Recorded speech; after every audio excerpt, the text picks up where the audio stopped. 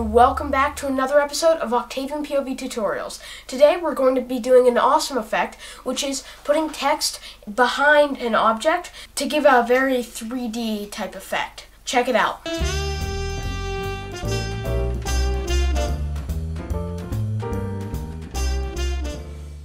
So, surprisingly, you actually don't need to shoot this in any special way. Just know that the more is moving in front of your object, the longer it's going to take to finish the effect. We're going to make the text go behind the house just like you saw in the opening. So, the first thing you're going to need to do is drag in your clip. Then, drag your text on top of the clip. Write down what you want to have it say, and get it finalized so you have something you're happy with. You can't change it after the fact without having to redo the entire effect. Then once you have that in place, go to the area in the clip where the text is going to go behind your object, in my case the house. Then split the text.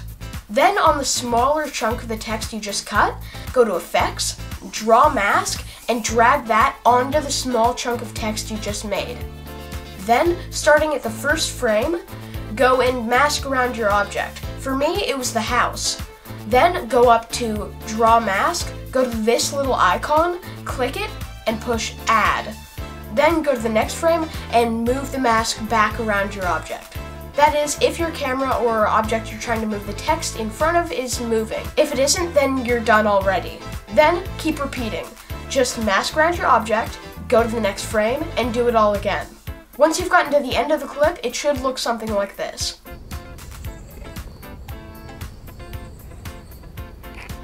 Well, thanks for watching. If you have a suggestion for another effect you want to see me do, then leave it in the comments below. I love to hear from you. Please leave a like on this video and subscribe, and I'll see you guys next time. Bye!